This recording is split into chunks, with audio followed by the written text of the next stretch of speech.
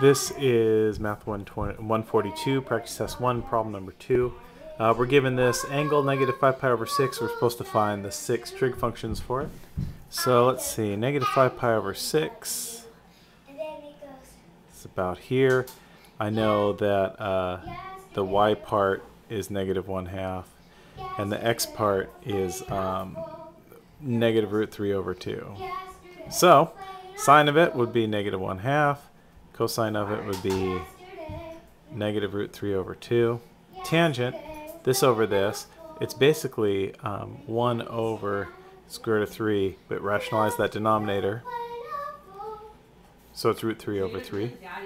Cosecant is sine flipped over, negative 2.